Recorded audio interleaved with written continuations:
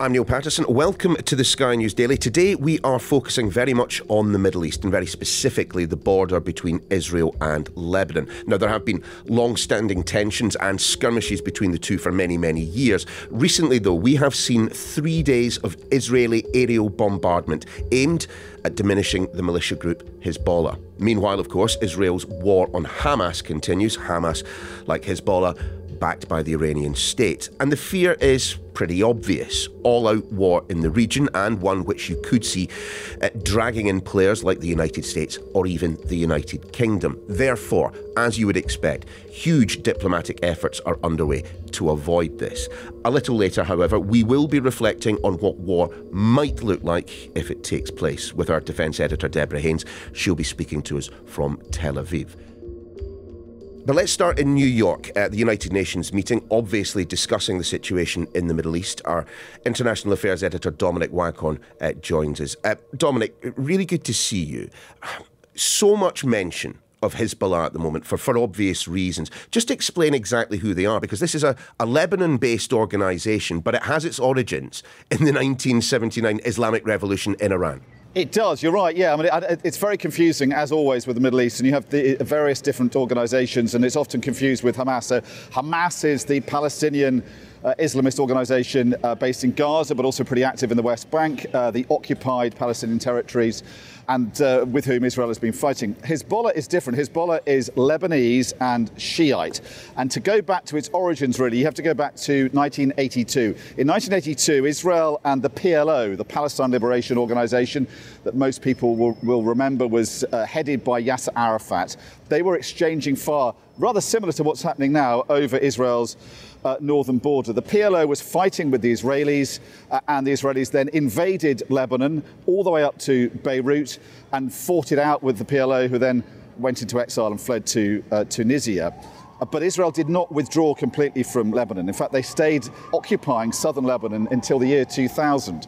And in that time, Hezbollah emerged and got stronger and stronger. So up to that point, the members of Hezbollah were basically farmers in the poor south of Lebanon, and they were transformed to this what has become a formidable and very effective militant organisation that is supported by Iran and supplied weapons by Iran and funded by Iran. And in those years, they have effectively become an organisation that's carried out any number of terrorist attacks against the Americans in Beirut. One barracks bombing that you'll remember killed more than 300, and they've been blamed for attacks around the world as well. So Israel's critics say they're actually sort of responsible for the fact that Hezbollah was created, because had they not invaded Lebanon, had they not occupied it for so long, Hezbollah would not have sprung up and set itself up as what it claims to be, which is a anti-Israeli occupation originally and then anti-Israeli now resistance organisation. And what Hezbollah say to the Lebanese is that they are there to protect Lebanon and the Lebanese from Israel, and they've become a state within a state because they are so powerful and so well funded.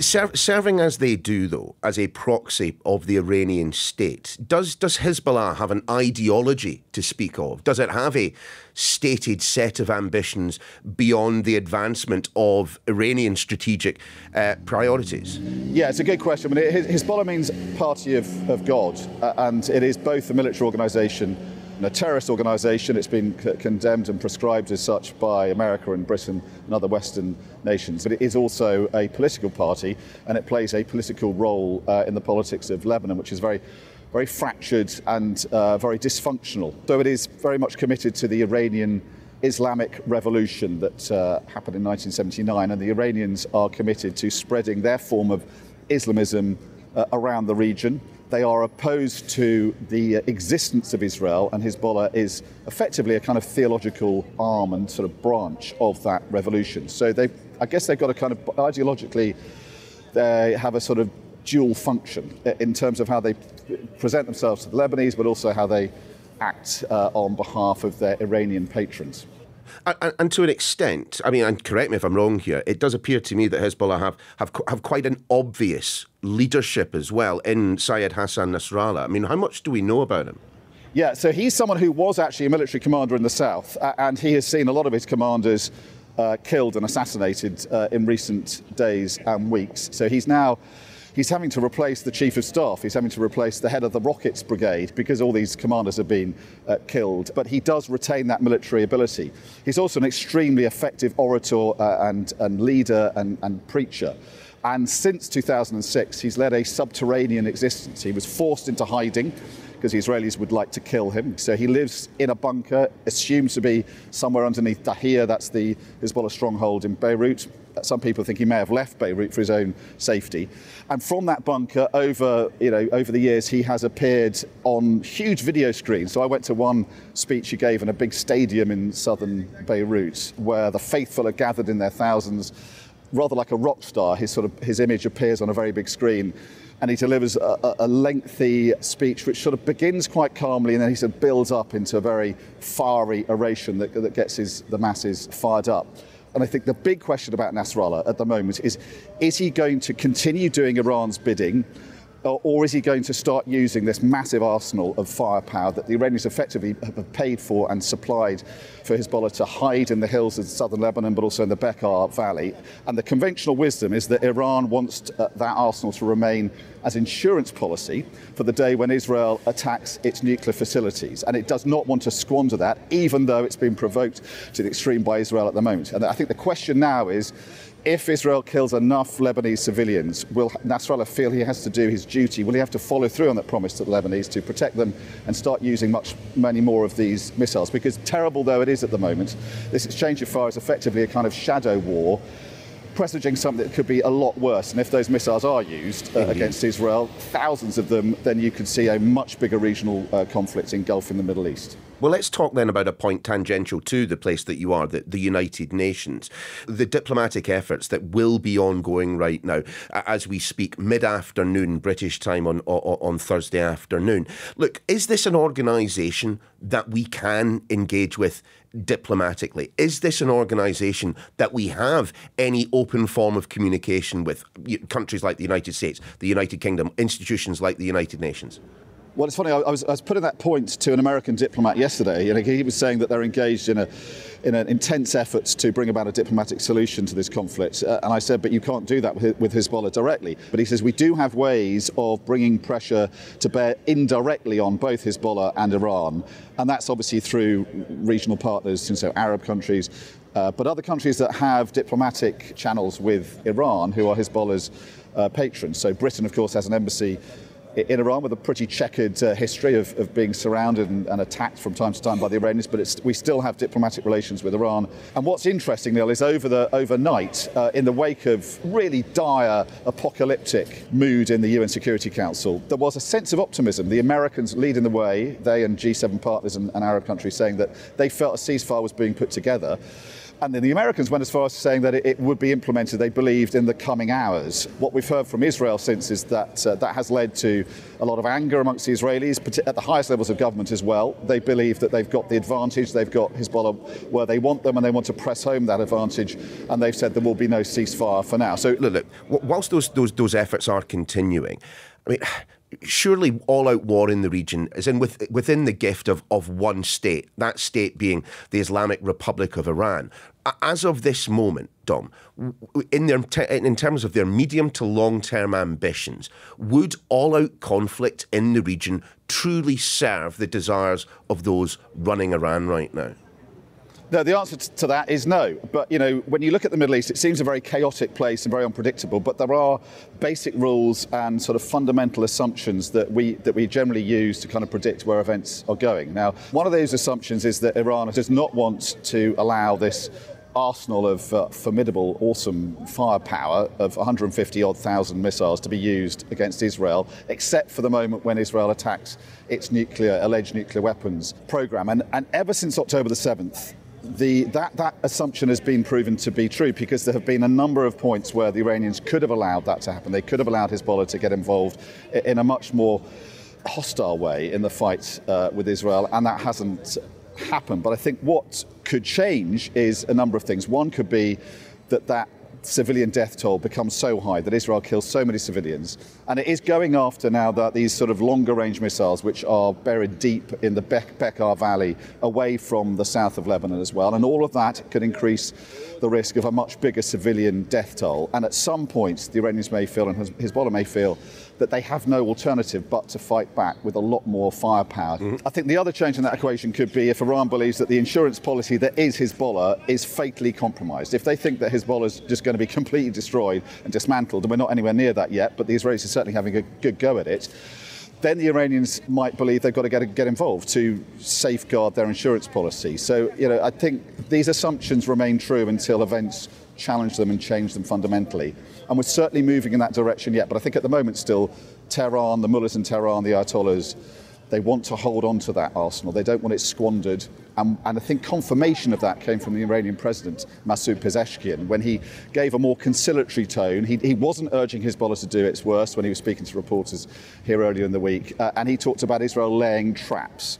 And clearly, the Iranians at the moment don't want to fall into a trap. And one of those traps would clearly be being so provoked that they unleash that arsenal of firepower. Israel then destroys it, and the Iranians have nothing left to fight back if Israel then at some point attacks Iran within its own borders. Dominic, thanks very much. And of course, that remains the hope, that all-out conflict can be avoided. Next, however, we'll speak to our defence editor. If war is coming, what will it look like? Back soon.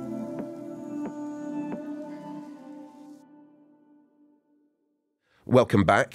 Look, there can be precious few in the region who truly want all-out conflict.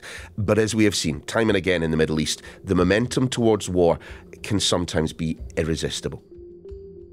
Our Defence and Security Editor, Deborah Haynes, is joining us from Tel Aviv. Good to see you, Deborah. Look, before we get into what may well come next, in fact, to what extent have the Israelis already diminished Hezbollah as a fighting force? Well, this operation, which began just over a week ago, has been, from an Israeli perspective, incredibly effective. You'll remember with those pager and walkie-talkie explosions that were in the hands of a lot of Hezbollah members, and a Reuters report in the last couple of days claimed that 1,500 fighters were actually maimed in those explosions. Now, that's not confirmed, but that is a significant number. However, it's important to remember that when you actually look at the size of Hezbollah, it's a huge paramilitary force. Exact numbers aren't known, but a report to the US Congress put the figure at about 40 to 50,000 fighters. Other claims are that it's even bigger than that. But also with this Israeli offensive, after the pager and walkie-talkie strikes, they began the biggest air offensive against Hezbollah since the 2006 war. And that has taken out a number of key commanders. Yes, they are being replaced, but when it comes to commanding the military operation on the ground, you want to have experience. So that seems to be the Israeli tactic, to go after the commanders too. So their capabilities have definitely been degraded. But we should make absolutely clear, Hezbollah is not some ragtag group of mercenaries living out in the desert. I mean, this is an effective force. Yes, it's been armed and equipped by Iran and trained as well. And it is more powerful than the Lebanese official armed forces. And in terms of its actual weapons arsenal, yes, the Israelis have been striking against weapons stores, stockpiles, launchers.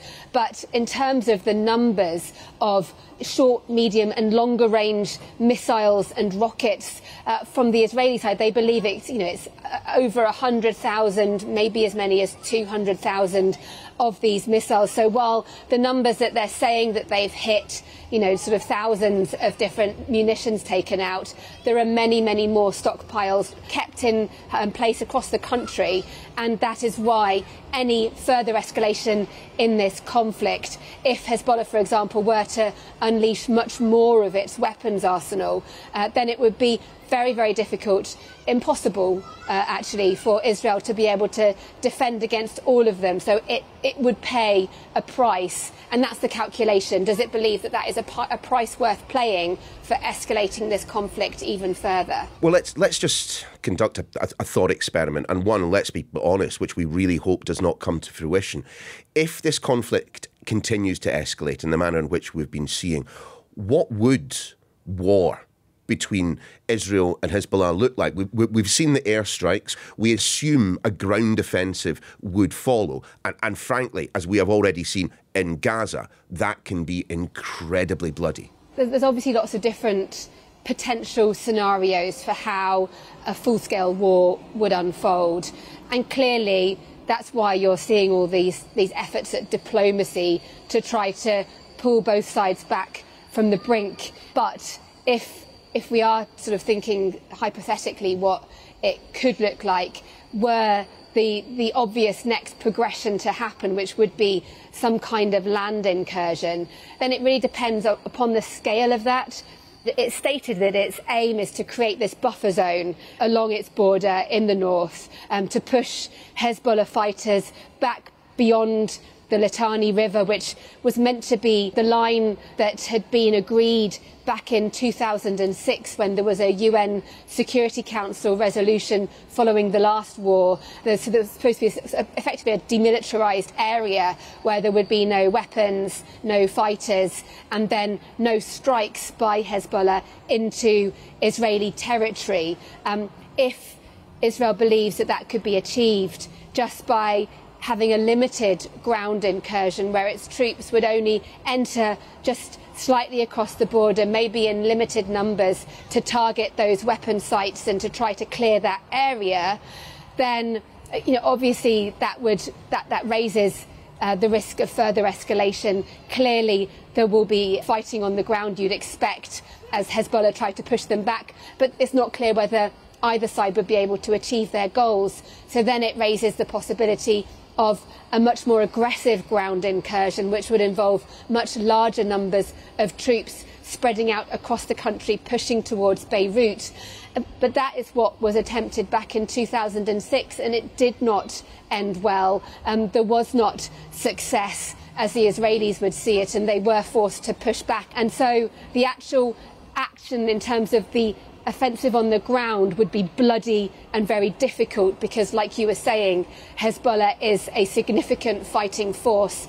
Israel too, of course, it has the most powerful military in this region, but it's a military that's been at war in Gaza for almost a year now, and so its troops will be tired and they will have limited reserves. Despite their forces being pretty tired after a year-long campaign in Gaza, Deborah, you're going to have to explain to me why, when Israel possesses overwhelming air superiority, overwhelming ground superiority, they've certainly got the edge when it comes to intelligence, this is not a conflict that they could win in days. I mean, it just underlines the difficulty when you're dealing with an unconventional force. This isn't a state-on-state operation. Just look at what happened in Afghanistan when the United States, the most powerful military in the world, was not able to defeat the Taliban during more than 2 decades of conflict. In this case with Hezbollah, it's integrated very much with the community, with civilians. It makes it very, very difficult to defeat in military means alone. And I think that is a massive problem here. You're already seeing growing condemnation of the civilian death toll inside Lebanon. I'm just wondering, from your place in Tel Aviv, in Israel, to what extent is Israel's military action on Hezbollah in the north of the country directly linked to the political problems that Benjamin Netanyahu has at the top of this government at the moment? I mean, he's under huge criticism, huge pressure about the way that he has led the campaign against Hamas in Gaza and the failure to secure the release of all of the hostages. The impact of the October the 7th attack on Israel can't be underestimated in terms of undermining that impression amongst Israeli civilians that they could rely on their military and their intelligence services to protect them. that has underpinned everything that's happened since. There was restraint on the Israeli side because they knew just how potentially impossible it would be to successfully conduct two operations on two fronts at a large scale. But over time, there's clearly been in the back of the mind of the Israeli military and politicians this need to restore deterrence, to restore their reputation as a power that can't be messed with in a region where, let's face it, they're surrounded by neighbours who want them to be obliterated. And for the very latest on what's happening right now in the Middle East, just head to skynews.com. That's your lot for this edition of The Daily. However, we're back again tomorrow.